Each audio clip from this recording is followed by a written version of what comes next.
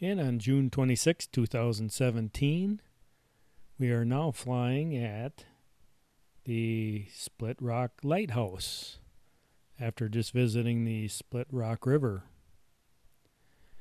So I get here and decide to fly over to the lighthouse, and because this Phantom 4 is not flying just the way I want it to, I'm going to limit the flight.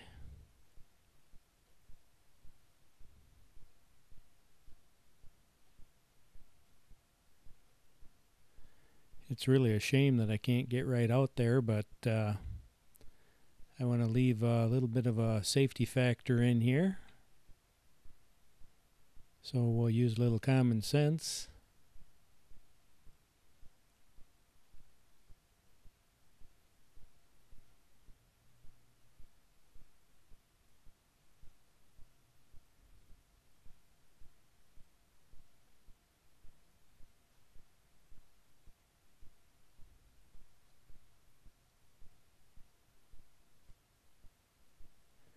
I wouldn't mind flying over the water and getting a little closer, but this is about going to be it right here.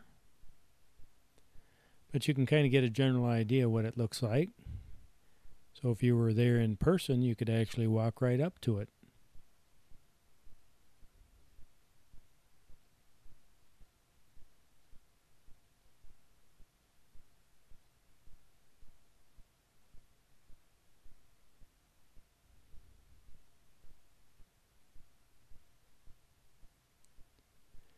And that is Highway 61.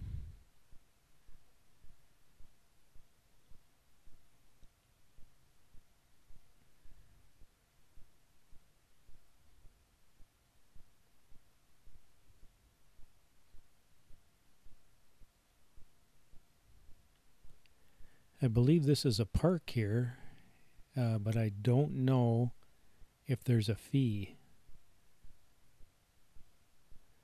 So if you decide to go here, that might be something to check out. The other thing too is bring a light jacket. At this time it's 53 degrees. So there's a nice cool breeze.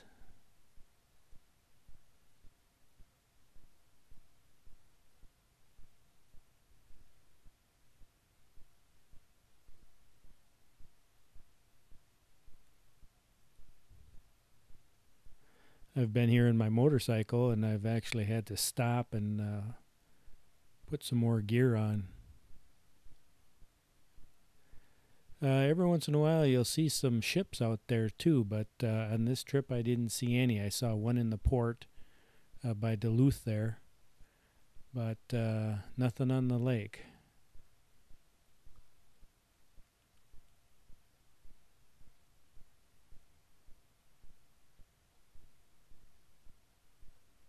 Kind of a neat little island out there.